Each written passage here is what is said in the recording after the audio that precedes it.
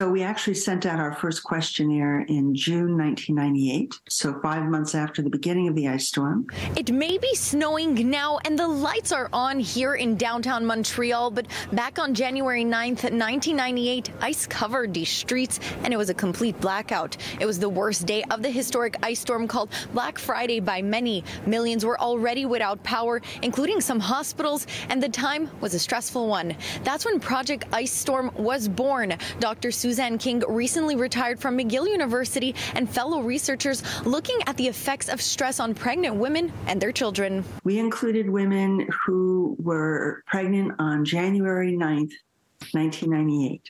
So there were some women who gave birth like a couple of days later, and other women who gave birth 9 months later. We would look, first of all at what happened to the women, like how many days without electricity.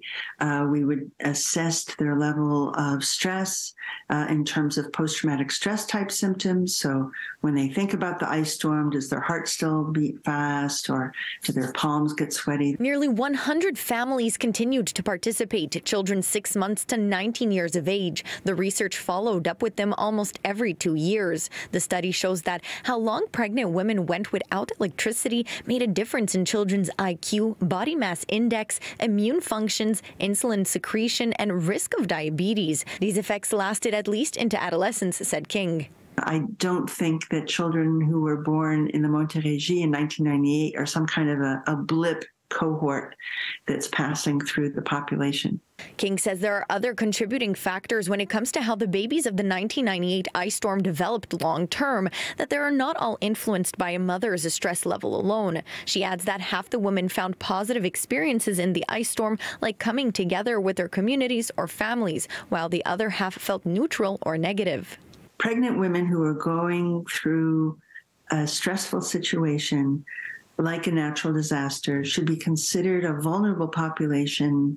Project Ice Storm is also part of the Stress in Pregnancy International Research Alliance program, where Dr. King and others also look into the Fort McMurray fire, the Hurricane Harvey flood, COVID-19 pandemic, and more. Ample data to analyze for a researcher who recently retired.